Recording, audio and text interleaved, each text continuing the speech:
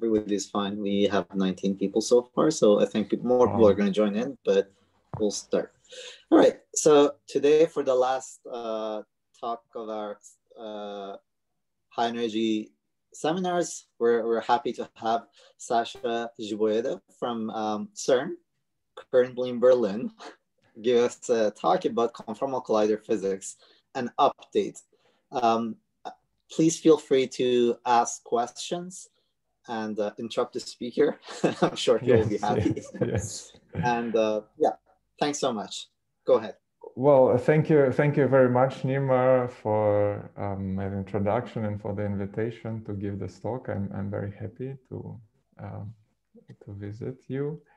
I will be talking about a series of papers which I wrote with collaborators listed below, and some of them are a little bit older, from last year. Some of them are one month old.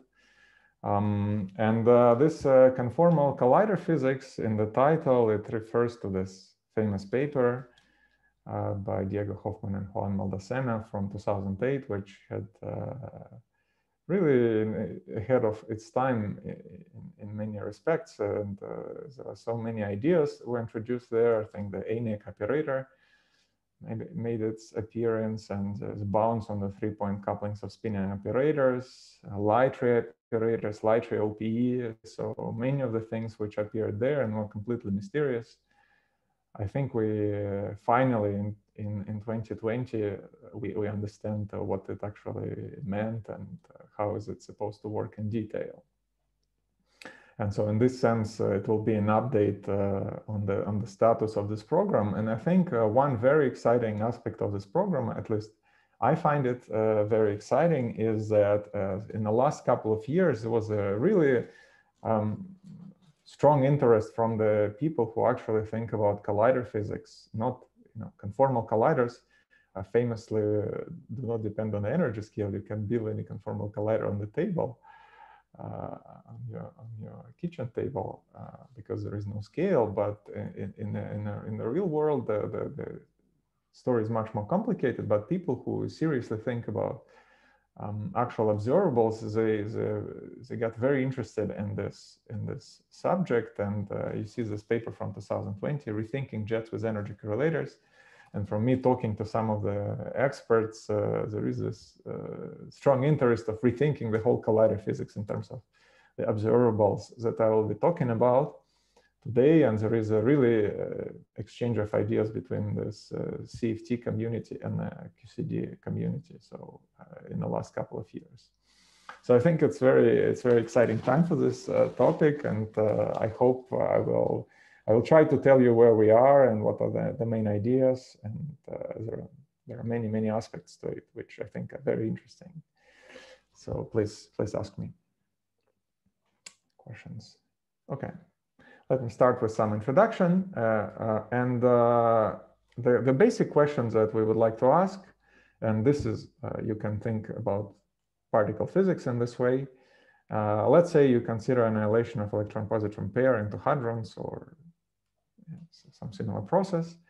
And the basic way that you can try to understand the dynamics of underlying quantum field theory is to ask how the total scattering energy is divided in the final state. So here's a typical event with 3 jets. And you can ask, okay, how do we characterize the final state? It's some quantum state in quantum field theory. What is the energy distribution, et cetera, et cetera. And people in QCD, of course, are very interested in this, and they describe it using a set of so-called infrared safe and collinear observables, also known as event shapes. And the main player of my talk today will be so-called energy correlators, among many other things. And I will be thinking about this question in the context of conformal field theory. So this electron-positron pair, he creates a local operator. You act with a local operator in the vacuum. And then you study the distribution of energy at infinity. That's what we're interested in. Let me just quickly review what we know about this observable in QCD, and then the way it's computed is usually using scattering amplitudes. So you take a scattering amplitude from. I'm sorry to interrupt, Sash, yes. But I mean, okay. you are still talking about real colliders, right? And there is no conformal field theory for this, Yeah, right? yeah, yeah. I mean, Yes, so I'm sorry, I understand that it is kind of triviality I'm asking, but still, I mean, I'd like to see your view on this, right? Yeah. Yes, of course. No, that's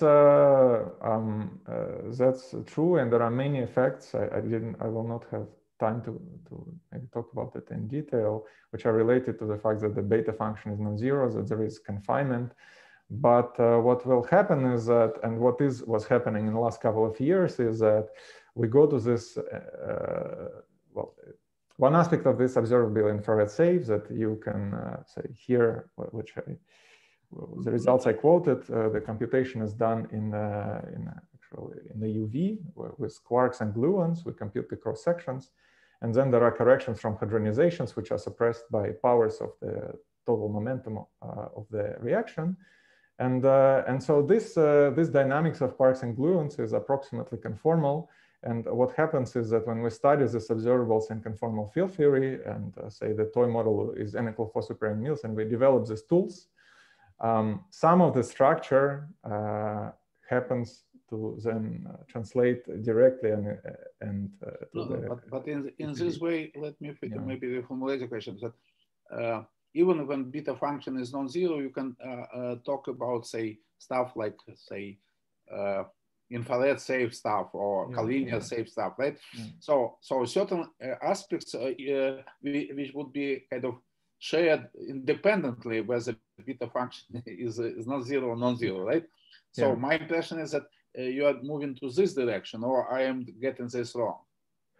Yes, my talk in a sense about the aspects which of course, for me, beta function will be always zero, and when it's non-zero, there will be corrections to statements I make. But the part which is sort of conformal, I would say there are a lot of similarities between QCD and... No, but then you can try to formulate it without a reference to conformality, because in certain sense, when you are choosing this particular stuff, you know, then it could be more generic. That's why I'm asking, you know. So in this sense, hopefully it's and I believe that what you are saying as well, in directions that you can apply the same kind of approach even you know, in case of running, say, coupling as well. Yeah, I think so. I think you can, and all I was saying is that I will be making few claims, and these claims are correct in conformal field theory. When there is the functions, there will be a correction. That's but I think otherwise the approach is completely general, and well, as I hope to show in the next. Thanks, and sorry about interruption. No, thanks. Please continue asking me questions. So, and you see, yes, that well, the leading here in the picture, you see this state created by some operator, say electromagnetic current, and we put two colorimeters and measure the correlations of the energy flux. And the leading order was computed in '78, and the next leading order correction it took to compute it analytically took 40 years, and it was computed in 2018. Now, what is special about these observables? There are many observables we can consider. What is special about energy correlators? And one special thing about this observables, they admit a natural interpretation. We can restate it as a matrix elements of local operators. And in this case, we have the operator O, which creates a state of interest, and then this energy colorimeter, let's say we measure the energy flux. It can be described by a stress tensor, which we insert far away. We integrate over time because which is a detector time during which the experiment runs, and here we run it for infinity for simplicity. And then n is the direction of this insertion. And if you take this operator, which is made out of stress tensor, and act on asymptotic states, so imagine the theory is free in the IR, it just acts as an expected energy colorimeter. It measures energies of the particles propagating in the given direction. And I already mentioned it on my first slide. So there are in QCD and in this jet observables, there are, I can say, generally two types, and one of them are so-called weighted cross sections, and this is energy accelerators of this type. There are also different type of observables which are often described, where instead of studying sort of probability distributions and the moments of this operator, we interested in particular events, like on my second slide with 3 jets propagating in a certain direction. And in this case, the moments of these observables are related to energy correlators. But, okay, let me not spend much time on that. So in conformal field theory, as you know, there is no mass, and there are no particles, strictly speaking, but there are massless excitations. And so here is a picture of a black hole decaying into massless particles. And if we draw the Penrose diagram, in this case, we measure energy flux at so-called null infinity, the place where the massless particles go.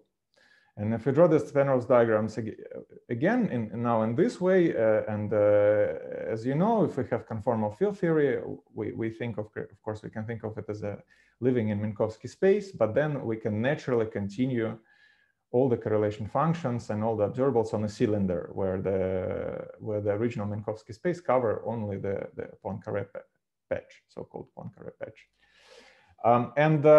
Here you see that if you try to measure this energy flux, or take the operator from the previous slide, send it to infinity, we naturally see that the detectors in this theory are so-called light ray operators.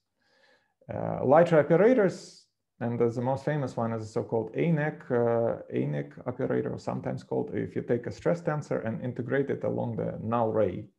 So here, if we take Minkowski space with some light cone coordinates, we integrate it along one of the coordinates. This is a light ray operator, and here this integral is drawn on a blue line. This is where we measure the energy. And for the purpose of this talk, I will call event shapes as matrix elements of light ray operators. So we evaluate matrix elements of the detector operators in some state. And of course, this is a very special operator. It was proven to be non-negative recently and attracted many attentions because it appears in many contexts. So the picture of this talk, or the subjects which I would like to discuss, is the following. So at the center, there are these interesting observables, which are event shapes, and in some interesting sense, so there is a community of people who likes amplitudes or who study amplitudes, and you can then square them and compute cross sections and compute event shapes. There is a community that study correlators, and you take and integrate them, and you also get event shapes. And so in a sense, they live in the middle, and sometimes you can use both methods and you get insights from studying one method or the other. So on the CFT side, or on the quantum field theory side, as I told already, this event shapes naturally lead us to the notions of light ray operators. And as recently was realized but on CFT side, I'm not sure, to make sense of amplitude, you have to have some kind of definition of particles, right? Yes. No, you're absolutely right. So here, when I say amplitudes, it's in the context of CFT, it means only perturbative computations. So perturbatively at weak coupling, you can make sense of the amplitudes, because this okay, yeah. No, otherwise, at finite coupling, and strong coupling, it will be always about correlation functions. But even if you will take amplitude, I mean, in weak coupling, you still have this kind of collinear and infrared singularities, right? So in this way, it will be still kind of inclusive, right? In certain respect. So the amplitude in proper sense, I mean, it's not that amplitudes in proper sense do not exist. Nevertheless, as you probably know, there is a huge progress in understanding amplitudes in N=4 perturbative as a result of structure. And here, amplitudes, as you say, the infrared divergent, poorly defined objects. But if you compute energy correlator out of these amplitudes, you get a finite result. And moreover, it makes sense because it's related to the correlation function. But it happens that sometimes you get an extra insight from understanding how, I'm talking of this event shapes as some integrated Whiteman functions. But if you think of this in terms of gluons and quarks, even formally and perturbatively, it's helpful sometimes. I see. Okay. But formally, of course, you're right. There are no finite coupling, such a thing. Through the idea CFT, these detectors, they're related to gravitational shock waves, and maybe I will talk about it a little bit if I have time. And finally, these operators make their appearance in a quantum information theory. Probably many of you in the audience know much more about that, and I will not be talking about the quantum information theoretical aspects of this observables, even though it probably will be very interesting if one can make this connection with collider physics and quantum information more direct. Okay, so any questions? Let me continue.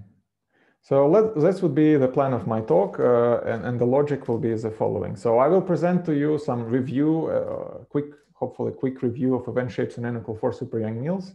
And here, the idea of this is this would be the laboratory where we try to get some physical intuition what's going on at weak coupling and strong coupling, and then this will be perturbative. But then the advantage of being in a conformal field theory, and we can take these observables and go to the non-perturbative techniques. And the non-perturbative technique I will tell you about is the light ray OPE. And then I will try to motivate and gain some extra non-perturbative insight into these event shapes, which we already will have some intuition.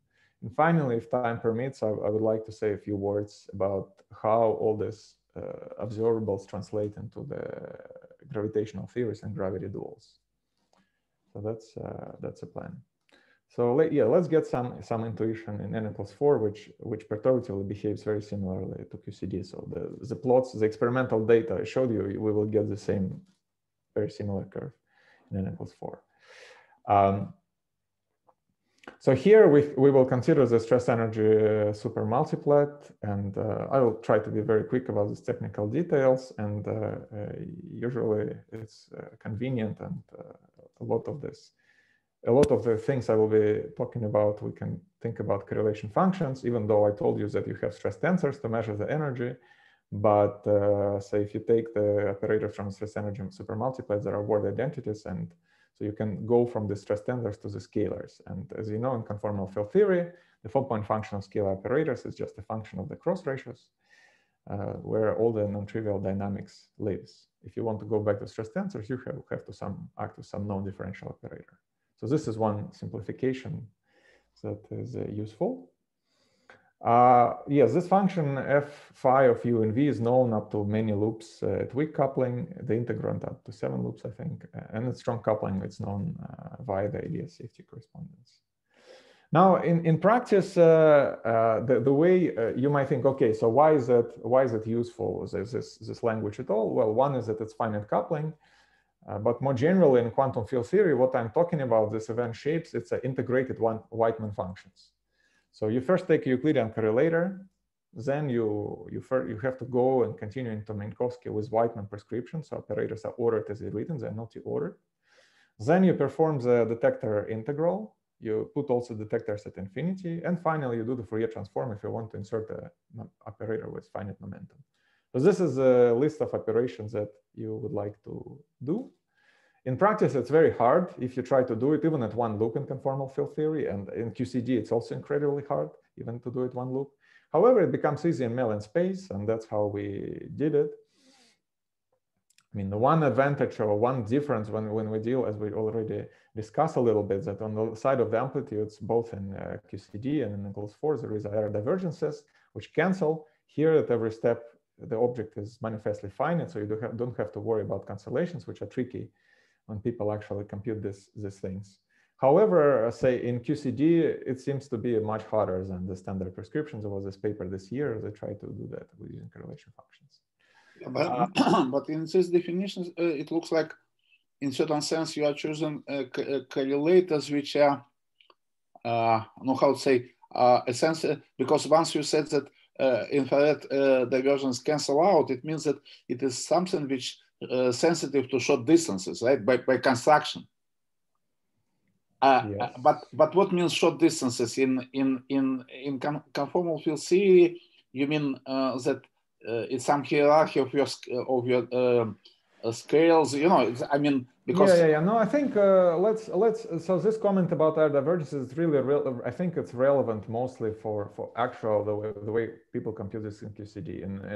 In conformal field theory, as I said, when we do perturbatively, we say usually you can do dimensional regularization, and then the theory effectively perturbatively is free in the IR. So in the 4 minus dimensional regularization, you do not need regularization because the theory is you refine it, right? Yes, no, I think that for the CFTs we can if as I said, I agree. Strictly speaking, there are narrow amplitudes, but there is a way to think about the theory perturbatively in terms of amplitudes. No. But look, I'm trying to ask more specifically, okay. Because when you are in normal QCD, you are saying, okay, let's consider, say, deep inelastic or whatever, and then you are regulating by your external momenta that your, say, distances are, say, shorter than, 1 over lambda QCD, right? Yeah. Here you do not need to care about this, right? Because you, I mean, there is no lambda QCD, right?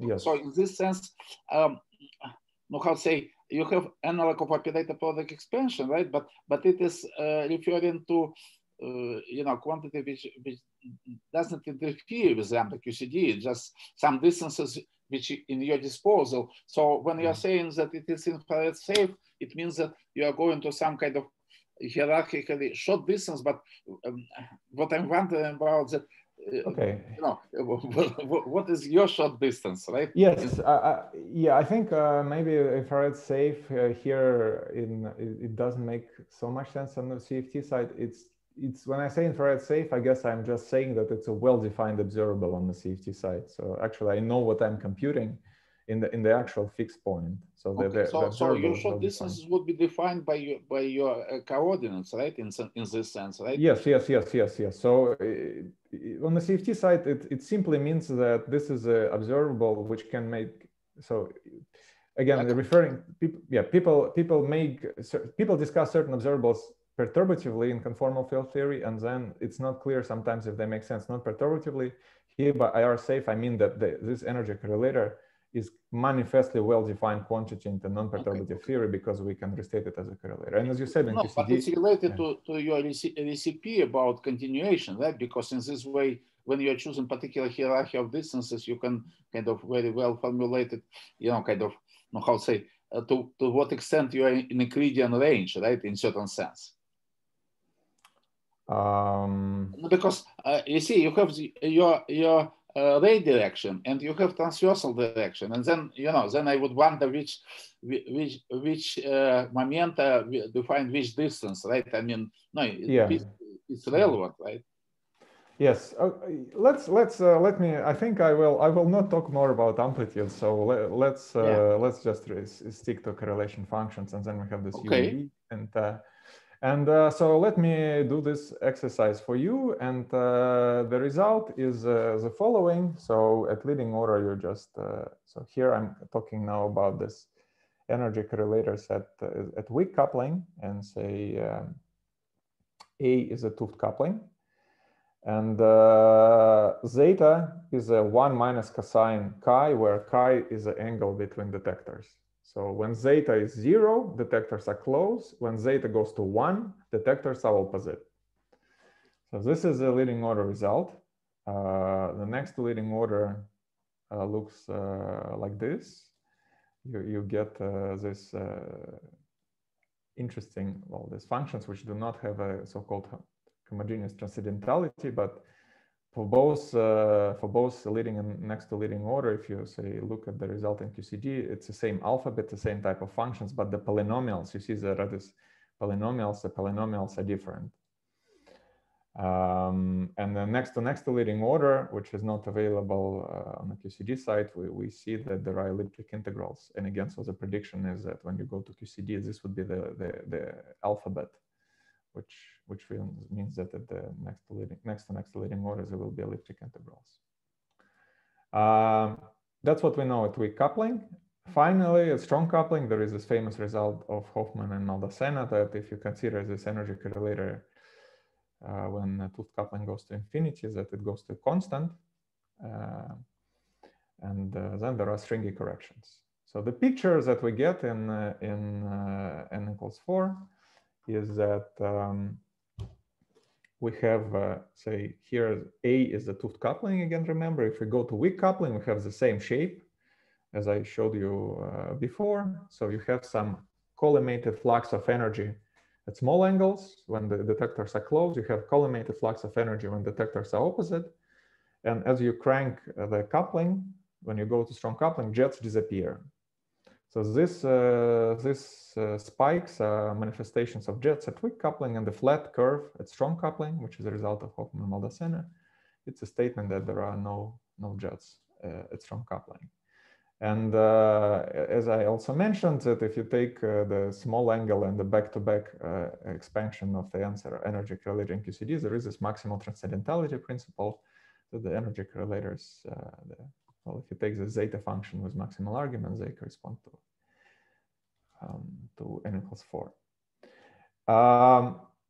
So let me just summarize again the physical picture that we see and we understand. So then we can use it that at weak coupling we have jets. So if we yes, unfortunately there will be no movie because it's a PDF. Yes, so here's supposed to be a movie, but of course there is no movie. But what I wanted to show is that at weak coupling this blob decays into two dots, if you wish, which are two particles, and in every event. So the state, the quantum state is really, you can think it's mostly dominated by jets, which is a very collimated fluxes of energy. And the energy correlator is to leading order is really a sum of delta functions. And then at finite couplings, they become some cones of energy. Whereas at strong coupling, the picture is that there are no jets. And if you consider this quantum state, it just decays into this homogeneous blob. And no matter how many detectors you insert, well, not too many, but say not scaling with some parameters of the theory, the energy flux is homogeneous. So the quantum state reorganizes itself into this homogeneous blob. This is an insight from perturbation theory. And next, let me ask a question. So, okay, how do we interpolate between these two pictures? This is a finite coupling regime, and this is my second part of the talk, where I will try to talk now about these observables non-perturbatively. But can you kind of see transition from one regime to the other, or I mean? Yeah, we will see the transition. Yeah, yeah, I will see the transition in at least in some sense. That's what I will be talking about now. Okay, so one, of course, the powerful tool in conformal field theory is operator product expansion for local operators. It's convergent in case of conformal field theories, and therefore we can study these crossing equations, which are, of course, very powerful. And the way that's how we think about conformal field theory at finite coupling. And the question we can ask is that, okay, now we have this observable with light ray operators. Can we do something like this for the light rays? So we would like to take two light ray operators, and you can convince yourself by conformal mapping is that, so this picture here of the Minkowski space where you have two light ray operators at different angles, it's the same as if we consider Minkowski space with UV, which is x plus and x minus and transverse coordinate. It's the same as separating light rays in the transverse space. And therefore, we can now, it's natural to consider when detectors are close to each other on the sphere, so it's small angles, it's a small transverse direction, can we do the OPE?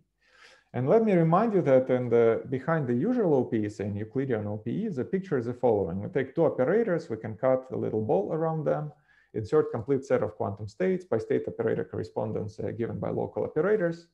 And here we are, we just re-expanded the quantum state on this ball in the basis of states, and we got a local, the operator product expansion. But in this picture, you know, when I construct an OPE, it certainly implies a hierarchy of scale, right, or momenta, right? Because to write it this way, you need to say that this kind of, in certain sense, is external with, momenta much larger than the one which, is exchange, right? Because otherwise, I'm not sure whether the notion of operator expansion makes sense. Yes, but we will see. We will see that, say, for here, interestingly, due to conformal symmetry, at least for the conformal field theories, the scale. So the overall momentum, it does set some scale, but then there is a small parameter, which is the small angles, and we can expand this observables, well, the event shapes in small angles. But then this small angle should work for you as a parameter. Kind of not like a large Q square, in a normal sense, right? Yeah. Right. Right. So should regulate that some distances which is in internal are smaller than than external, right? In some Yes. Now, an important difference between the usual picture for the Euclidean OPE and the light race, which immediately you can ask. So to run this argument, it was really important that I consider quantization of codimension 1 slices. So we have this, which is a radial quantization.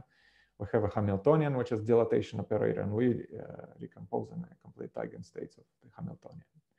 For the light ray operators, we do not have such picture because they already sort of dimension 1 objects. And if we try to surround them like on this picture in a transverse plane, it's like trying to quantize the theory on codimension 2 surfaces, and we don't know how to do it. And therefore, the light ray OPE, as I presented, it will be of, at least at the moment, the way we understand it, I understand it, it's of different nature. We do not have the same non-perturbative argument. Maybe there is some non-perturbative argument, but the nature of the OPE is different. Nevertheless, even though we do not have such picture, somehow miraculously, we can write this. This is Sorry, essential. question. Yeah. So this conformal transformation you're making to go from this light ray up from these the sphere, right, to the causal development of a ball to the 2 light ray operators, that acts similarly at I+, right? Also, yes, this conformal transformation is probably on the full Einstein manifold, right? And you're cutting a piece of it. So could this be made, like, could you deal with that rigorously, or are you imagining a puncturing a tiny hole at I+? So here, note that, as you say in this picture, I haven't explained it, but this point is actually identified. So I naught is a point. So it's clear on the usual Einstein map. Okay, maybe it will take me to go too far, but if I draw on a cylinder, I0 is really a point. And so then this map is just a stereographic projection. We can forget about Minkowski space, be on Einstein cylinder. We take a point, we emit a bunch of light rays. The space of directions of light rays is a sphere. And, and then we can do the stereographic projection from this sphere to the plane. And but then there's the I+, right? Yeah, but I would say in a CFT, I+ is nothing special, right? There is no real I+. I mean, we can think of it as I+, but we're really living on a cylinder. So there's some sort of limiting procedure going on, right? So you're imagining cutting it, puncturing a small hole around I+ and making that small hole being arbitrarily small, I imagine. Is that, or something like that? No? No, I think it's like this picture, for example. It's let's say we take this picture. So we just take null rays which are parallel. Let's draw now this picture on the Einstein cylinder. Sure. We will find that these two null rays meet at infinity. And that's right. And then if we put this infinity as a map to the origin, so we just shift our Poincare patch, all the null rays will be characterized by the direction on the sphere. And I think this okay. is All right. legitimate. Just a global transformation is well defined on the Einstein cylinder, and yeah, I don't think. Okay, thanks. So okay, to make the long story short, I will present the answer, and then we'll try to explain every symbol in this answer. And if you would like to see the beautiful harmonic analysis behind, there are 200 pages of it in this papers where the formula derived in its full glory. But I will just focus on try to explain what are the main ingredients and what is the point. So here's a claim that you can take the two detectors or two ANAC operators and write it as a sum of other light ray operators. So there was a similar claim in Hoffman-Maldacena in 2008, and we would like to add, if you wish, two ingredients to this claim. First of all, in this paper, there was statement that the operators that appear on the right-hand side has spin 3. And well, this, as I'll try to explain, it's actually not just spin 3, but spin 3, 5, 7, etc., all the way to infinity operators that appear. And second, it was not clear in this paper what are the bases of light ray operators. Like, okay, there are some abstract light ray operators, but how do we construct them? So the punchline of this story of our discussion is that there is this formula where we know what every symbol means, and the statement that these are the all operators that appear here. So let me just start explaining symbol by symbol what are the ingredients, and then we can discuss. So first of all, there is a sum in the right-hand side over I. And well, here there is also n. But this I symbol, it denotes rigid trajectories. So usually in the right-hand side of operators, we sum over all the local operators, but in the right-hand side of the product of two ANACs, we sum over rigid trajectories. Now, rigid trajectory, as you know, it's this, well, from Chu-Frauchi plot, we have this dependence of delta over J, and usually it's drawn for particles, but as we recently learned to draw these lines also for operators. And so each line in this Chu-Frauchi plot is labeled by some I. So we sum over all these lines. Now, what are these lines? Well, these lines are nothing but if you start with the OPE of, say, two stress tensors, you have a bunch of operators that appear there. And so these operators live on rigid trajectories. And the rigid trajectories which appear in the product of ANACs, which are made out of stress tensors, are nothing but the same rigid trajectories that appear in the OPE of two stress tensors. Now, not all the points from the rigid trajectories contribute. And as you know, the rigid trajectories are labeled by what's called signature, which is plus or minus. It stands for the following fact. If you have in the OPE of two stress tensors, you have operators of odd and even spin.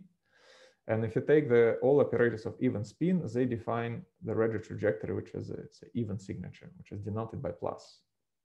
Same happens for the odd spin. If you combine them using this Froissart-Gribov or Simon formula, they get combined in some rigid trajectory, and they denoted by minus. So therefore, this symbol plus refers to the statement that you take the OPE of two stress tensors and you take a rigid trajectories of the plus signature. So the rigid trajectories on which operators of spin 2, 4, 6, 0 live. But then you take these rigid trajectories and only particular points from these rigid trajectories contribute. For example, if you take this black rigid trajectory, so if you start with a local OPE, you will find local operators of spin 2, 4, 6, etc., etc. However, in the light ray OPE, the spins that contribute are remarkably odd. So you start with an even spin rigid trajectory and you continue spin to 3, say here, and then to 5, 7, etc., etc. So then there is this important quantum number, little j, which I will explain soon. But let me now first say a few words about the symbol, which I haven't explained yet. What is this O? How do I define O? And this was done in this paper by Peter Kravchuk and David Siemens-Duffin, where they essentially, you take a partial wave expansion of Euclidean CFT, you define a partial wave, so this delta lives on the principal series. And then you find the following fact, that if you try to take this partial wave projection, so decomposition of the product of two local operators, phi1 and phi2, they order it as, say, phi1, phi2 plus phi2, phi1, and you project it into some partial waves, to some objects that transform irreducibly on the conformal group, with some delta and j, where delta lives in principal series. You can do it with some conformal kernel. And what you find that if you take this Euclidean object, if you weak rotate it and you light transform, then you can continue it in spin. That's closely related to this inversion formula. And then you get the representation of this object for every spin. And the residues, well, originally, if you take, if you have a partial wave expansion of the correlator, you have this partial waves, and then the local operators appears as residues of this object for integer spin. Now the light ray operators are defined as the residues of this bilocal object with a kernel, which is fixed by conformal symmetry. I'm sorry to interrupt, but yeah. but integration here goes over Minkowski space, or yeah, integration goes over Minkowski space, but then you can see that yeah, I wasn't not very precise here about the region of integration, but you integrate over Minkowski space with some causal relations. But what you see that to generate the pole, the integral is dominated by both operators being localized along the light ray. Right, but in this sense, it looks like your definition could be completely in Minkowski, and you are not using in Euclidean. Yeah. So, and it's true. You can forget about Euclidean space, and in the last paper, I guess we discussed a little bit, but that's how it was introduced somehow first, and I just connected. And then so when as I already tried to explain, when the spin is integer, this object, it just becomes an integral of a local operator. Like we discussed the integral of a light ray of a stress tensor, and then the plus corresponds to even spins, minus to odd spins. So this is what happens for integer spins. For non-integer spins, this is an abstract definition. This is some truly non-local object, and that is what it is. So let me now go back to the first part of my talk, and you can ask, okay, let me apply this formula to this experiment that I consider. So this is a new formula. Here I consider the operator which acts on the vacuum to be a scalar. And the new formula is a nonperturbative formula which takes you this energy correlator and writes it as a sum of conformal blocks. So f of zeta are some known functions, some hypergeometric functions. And sum, as I already told you, is over Regge trajectories. Now the dynamical data is the OP data evaluated for the spin 3. So you have to take 3-point functions, continue to them to spin 3, the same for anomalous dimensions. And well, we check that it agrees with perturbative results, and well, it's a correct formula. So yes, so you can check it, say perturbatively. In practice, you can ask, what does it mean spin 3? And in practice, if you take, if you know one loop correlator, if you know the strong coupling correlator, it's very simple, have a very simple OP decomposition. If you ever looked at it, and so then you can read the OP data as a function of spin, analytically continue it to spin 3, and plug into the formula, and you get the right results, of course, as it should. And the sum here is again sum over the Regge trajectories. And now we can understand the interpolation, how jets disappear a little bit more quantitatively. So if you look at the, as I told you, the jets are this collimated fluxes of energy. And if you look at the small distance, small angle OP of two energy detectors, it's controlled by the, sorry, it has to be, so some technical reason should be, it is -1, here it should be 3. This shift is due to supersymmetry, but what you find is that the small angle asymptotic is controlled by the anomalous dimension of the twist 2 spin 3 operator. And when this gamma, which is anomalous dimension at weak coupling, it is very small. So you have the singularity 1 over theta square, almost. And this corresponds to having jets. And when you go to strong coupling, this gamma of 2 becomes very large. And so this OP becomes regular. Now, using integrability and the work of this gentleman here, you can compute this. You can find this anomalous dimension as a function of 2 coupling. You can compute it. And then you see, say, here, the energy correlator becomes regular when gamma, this anomalous dimension, becomes equals to 2. And then you see that it becomes equals to 2 when 2 coupling is whatever it is there. It's something like 10. But your this for loops strong and weak looks like happened before this, or it's something you see that it's smaller coupling. I'm not this picture, right? Yeah. So there is a blue curve which is so it's this gamma 2 is known in the weak coupling expansion. So let's plot this gamma 2 as a function of 2 coupling and weak coupling. It looks like this. So it starts disagreeing somewhere here. At strong coupling is, well, that's how it looks.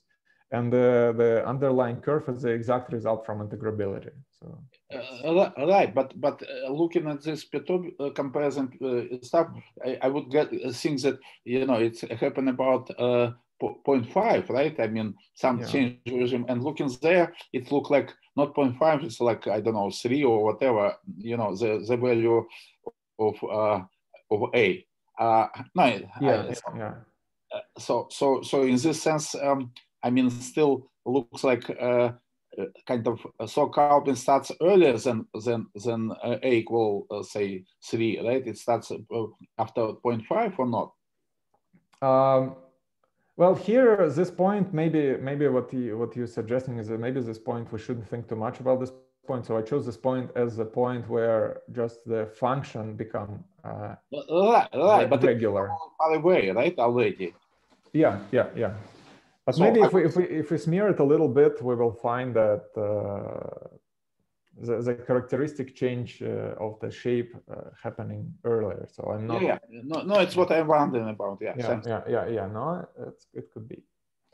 Now let me tell you about this interesting character, little j, which is something which I have not explained in this formula.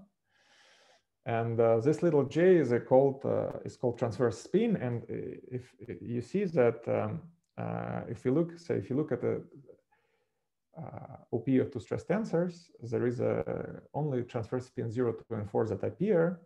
And if you look at this transverse spin 4 wedge trajectory, you see that interestingly, not only spin 3, but spin 3, 5, 7, 9, 11, and all the way to infinity, that contribute.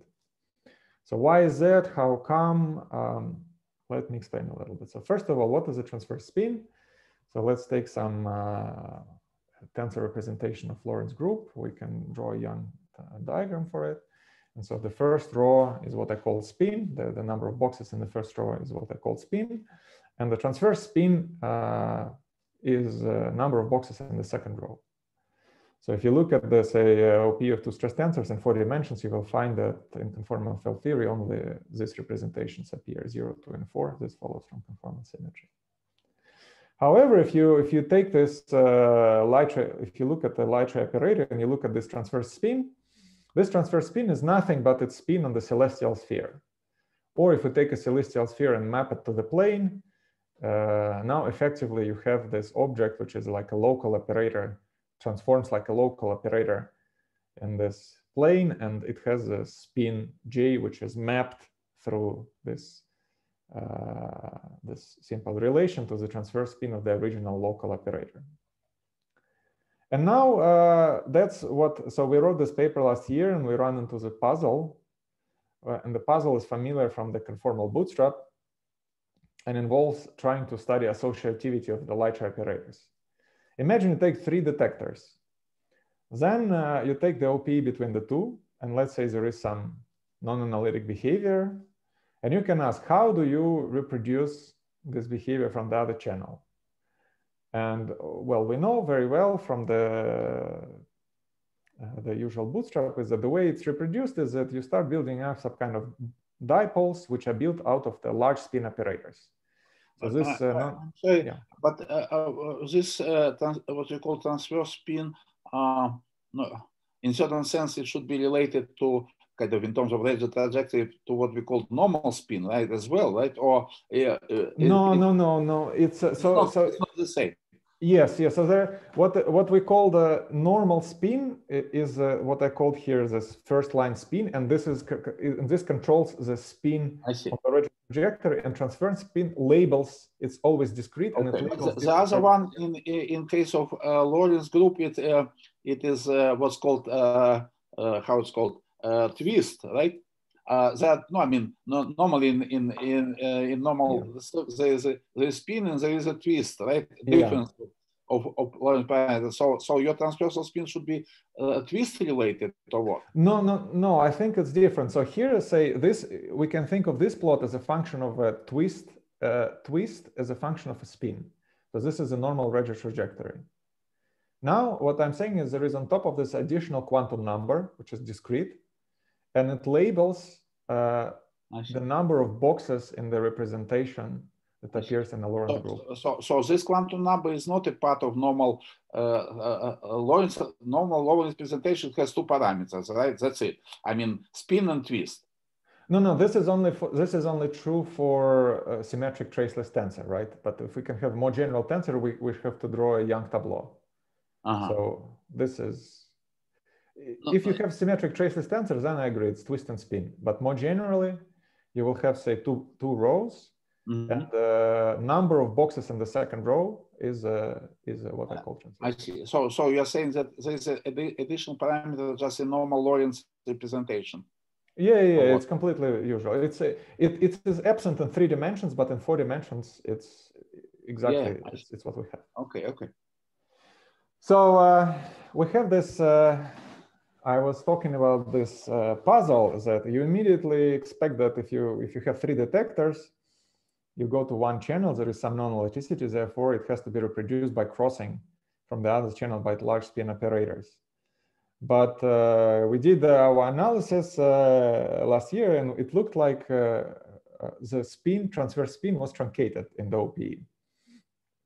And then you see the immediately paradox. And if the transverse spin is truncated, and this is a celestial sphere, we will never be able to satisfy crossing with some non-trivial behavior, because you expect that really large spin operators have to solve this problem. And indeed, the resolution of this puzzle is that there is no miracle. There is no some miraculous truncation of the OPE, but there is a very subtle mechanism how these large transverse spin operators appear. And why it is subtle is exactly because, as I told you, that if you start with the original stress tensors and look at their OPE, the transverse spin is truncated. So there are no radial trajectories with transverse spin larger than 4. Therefore, if this transverse spin higher than 4 operators appears, they should appear in some different way. And indeed, they do appear as a different way, and the resolution is that they appear as primary descendants. What are the primary descendants? Primary descendants are objects which transform as conformal primaries. Nevertheless, you can write them as a derivative of some operators. So therefore, what happens is that there is a set of conformal differential operators which are such that when you can take an operator of some spin, say j plus n minus 1, and transverse spin j, and you act with them, with these operators on them, and you will get an operator with a spin reduced and transverse spin increased. And that's exactly what is the role of this green point here. You take this, say, spin 4 operators, transverse spin 4 and usual spin 5 operators, you act on it with this conformal differential operator, and then you get higher transverse spins. No, but in this sense, higher spins are kind of a derivative of a lower one, right? In a sense, so higher transverse spin operators are derivative of lower transverse spin operators. Yes. Right. So in certain sense, it is still absence of higher spins in this sense, right? Yes, they're still absent. So indeed, you might have thought that this picture where we just draw these radial trajectories, which were continuation of local operators, maybe the basis was not enough. You know, maybe there are completely new light ray operators which are responsible for this. And this formula is not correct. But no, that's actually not true. The operators which we already have are enough to solve this paradox, but they solve it in an incredibly subtle way. And let me say a few words about this conformal differential operators. So usually we have a Fermat module, which has the structure. We have, you know, primary operator, and then we have descendants when we act as a derivative. But we know that this is not always the case. For example, if we take a conserved current or operator with Fermat module with dimension d minus 1 and 1, it contains a submodule which is generated by a primary descendant. And usually conserved currents are short representation where we take this Fermat module d minus 1, 1, and we mod out by this submodule, which is the same as conservation of currents. However, there are more general representations and conformal differential operators which appear in representation theory of conformal group. They are analyzed, for example, recently or classified in this paper by Benedonez, Trevisani, and Yamazaki. And usually in physics, we do not talk about these differential operators very often because it happens that they exist. Well, this we all know, but many of them, they do not play any role for local operators because they violate unitarity bounds. In unitary theory, quantum numbers satisfy these bounds. And you find that these operators, they do play an important role in conformal bootstrap because they appear as the poles of the conformal block. But for the local operators, we never encounter them due to unitarity. However, what happens is that they play an important role for light ray operators, and maybe that's their role in life or partially. And this is related to the fact, which I haven't explained, but if you take a local operator and you do this light transform, if you integrate it along the null ray, its quantum numbers get flipped. So you get, if you start with a dimension, operator dimension delta and spin j, you get, sorry, there is a mistake, it should be 1 minus j and 1 minus delta.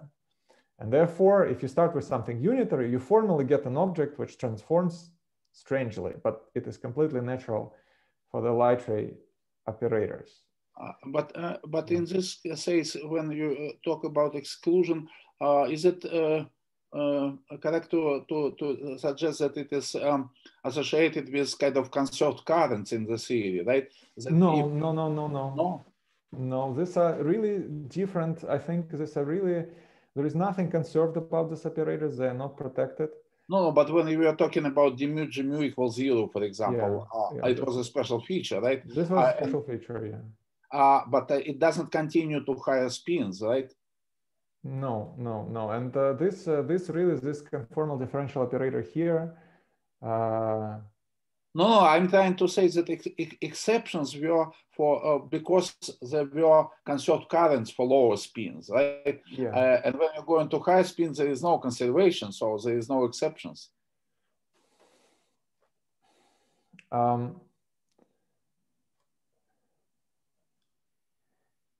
Yes, we can say that, but I want to emphasize that here we're going to the higher spin in this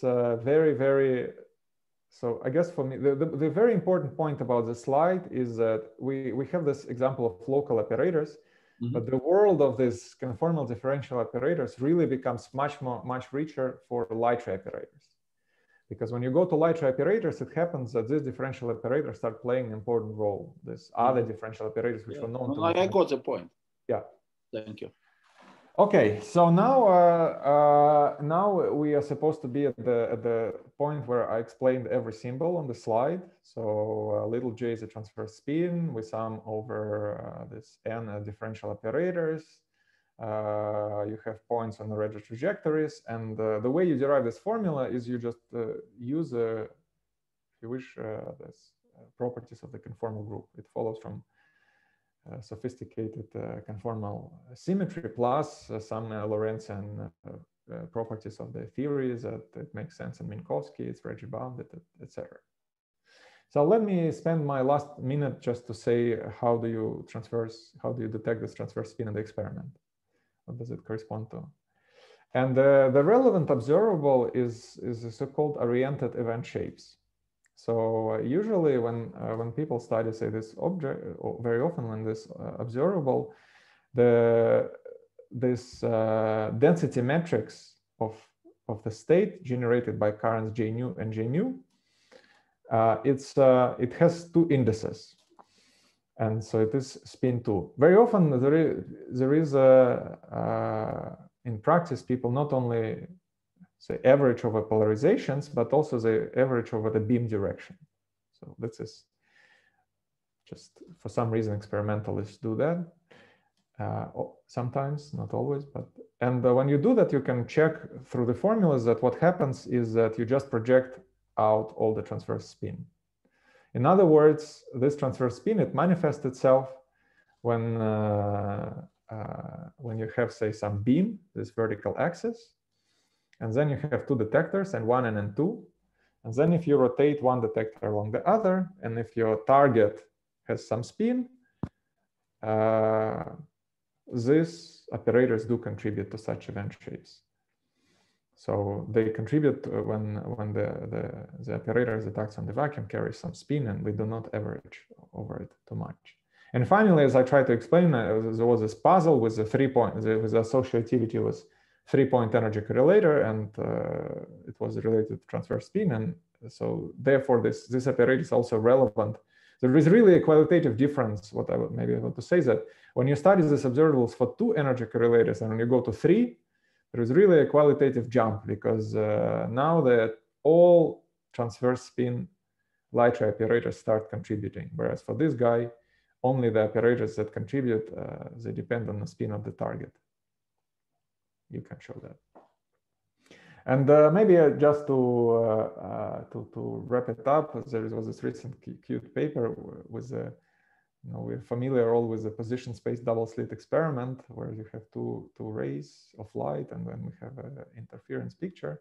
You can ask, how do you say, can you measure, say, spin of a gluon in this experiment, and or how do we run a double slit experiment for the gluon? And there was this proposal in this paper where we take 3 energy detectors, and we have, say, some quark which goes to the detector and it emits a gluon. And because the gluon can carry a plus or minus helicity, and this amplitude sign superposition, we naturally get interference between these 2 processes. And what happens is then, if you take these 2 detectors, which are denoted by this purple phi here, and you rotate them along each other, then you will see the modulation with some cosine, and the power of cosine is directly related to the spin of the gluon. And this dependence on this phi, when you rotate 2 detectors along each other, it's nothing but this transverse spin quantum number, which was so important to make consistent light ray OPE. Okay, let me, because I'm running out of time, I will not talk about gravity, so I will just conclude, is that, so there are many interesting directions and questions here. Maybe on the most conceptual level, I haven't, we don't really understand what is a space of light ray operators. Okay, this is some light ray operators which are important. There are some other operators which are known in QCD, but say rigorously in a conformal field theory, what is the complete basis of light ray operators? We don't know yet. And if we understand it, then we can do some kind of celestial bootstrap where we study associativity of these operators. Then this light rays and event shapes, they're related to new Lorentzian methods and in conformal field theory. There are closely related developments with dispersion relations and some rules. There are also dispersive methods in quantum gravity, which I haven't explained, unfortunately, but closely related to this story. And finally, I think it's very interesting how to, we are used to conformal field theory as a Euclidean theories at the points of phase transitions, but there are also quantum critical points which are Lorentzian conformal field theories, and it would be interesting to understand if one can study these event shapes in the lab. And also, as I tried to explain, there is this story of higher transverse spin light ray operators, and they either appear in oriented event shapes or event shapes where the target has a spin and we don't average over beam, or in the multi-point event shapes. And to conclude, let me just show you this slide from the talk by Jesse Teller. And there is, I guess, a paper which is coming out where, as I told you, the people who study on the work on the actual collider physics study now energy correlators at LHC. And I think they should be, I guess, the paper should be out soon. And there was this quote from, again, the paper that there's really this interesting collaboration between the CFT and the JET community, which hopefully will lead to some interesting results. So thank you. Thanks so much, Sasha, for the wonderful talk. Thanks, Sasha. Are there any questions? I'm sorry to ask too many questions, so but still, no worries. I cannot stop myself. Right? It's not good. But, I wonder that, in certain sense, the picture it should have some kind of stringy interpretation as well, right? Because when you are not talking about gravity dual, whatever, but still, just the very notion of rigid trajectories, whatever, implies that there is something there which is stringy-like, right? I would say not necessarily. I think that lately the notion of rigid trajectory is completely general and does not. Right, but in terms of physical states, you would say that it is kind of, in terms like say, in n equals 4, I agree, it's a string. Yeah, right. But when you are talking about say gravity dual, for example, it also implies that something, so in this way, kind of no, I'm wondering because it could give you some kind of physical interpretation of of this transversal spin or whatever. That's why I'm asking. Yeah, I'm not sure, of course. Yeah. No, I actually no. You're saying something, I think, which historically the way we thought about this OPE, because in this original paper by Hoffman and Maldacena, well, they suggested that some kind of light ray OPE should exist, even though we don't know how exactly to think about it. But the way they think about it is that if you map it to the gravity dual, you see that the light ray OPE is mapped to the OPE on the wall sheet. And on the wall sheet, people thought already about this. Well, the OPE on the wall sheet is much more conventional, and people already thought about it, maybe Polchinski and Strasser. And so the operators which appear there are sort of well, at least known. But this development was a transverse spin, which this is a recent paper that we wrote months ago.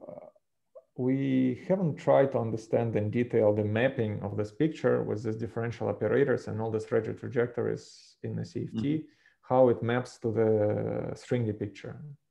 And, yeah, but you see, I would say that the main feature of kind of the stringy picture is that your kind of large energies correspond to large distances, right?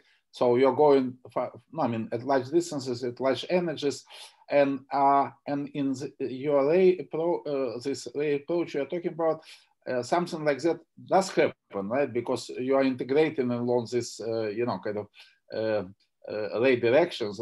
So in this sense, you're absorbing this, right? I mean, this idea is that kind of large longitudinal directions are important.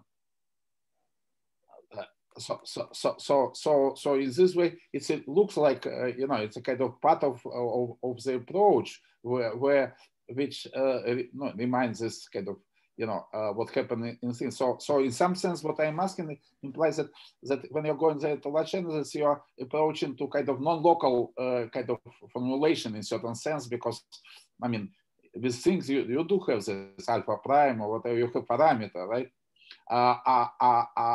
Where you started from local theory, but in certain sense you have a transition. And that's why I'm wondering, if you have something analog of alpha prime, what is it would be? Yeah, so on the wall sheet, it is very important exactly that we are dealing with a string, and so And there is, of course, subtleties that it will be in ADS, but Hoffman, Maldacena discussed it. You can map it to the flat space, and you see that indeed, effectively what is happening is that we are integrating over the energies. And well, it is clear that if we take an object and we localize it in some plus direction, infinitely localize it, it will have infinite energy in the minus. And it's mapped to the fact that in the string amplitudes, we have to integrate over energy all the way to infinity. And of course, there, the fact that string regiizes with some trajectory is important, and you get this all these effects. So I think it's all, it is indeed true, and it is how it works in the duality. I think it's here, say, the power of this formula is that it is completely general. So in particular, well, it has to apply to any CFT, and it's true that for some CFTs with string dual, it will the relevant state will be this simple Walsh string, but for some strings with high spin gravity dual, for example, when the Walsh is not local, this picture with the local Walsh OP, I expect it will break down. So it will be quite different. So I think this, yes, this